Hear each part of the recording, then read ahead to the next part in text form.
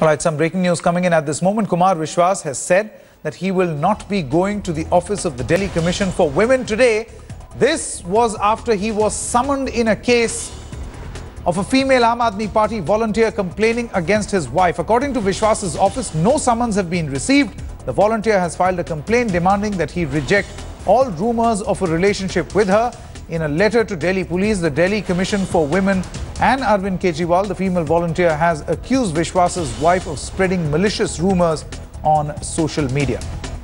That's the latest coming in at this moment. Ankit Tyagi joins us on the phone line. Ankit, to be fair to Kumar Vishwas, he is actually saying that he has not got any notice. So where does the question arise of him actually going or abiding by that notice? Just take us through what really is the case at this moment. What is the DCW saying?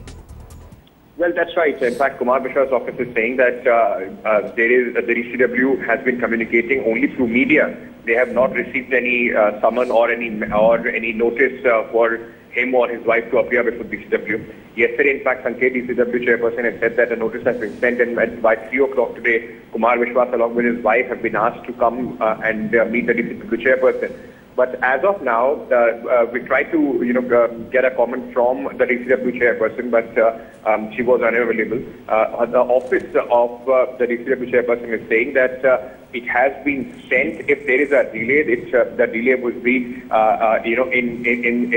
the time that the notice reaches Kumar Vishwas' office. Just a matter of time that it will reach. They already are saying that it has been sent, but the allegation as far as Aam Aadmi Party and Kumar Vishwas is concerned is only political brownie points have been scored by the DCW chairperson. All the communication that they are getting is through the media, not by the body itself.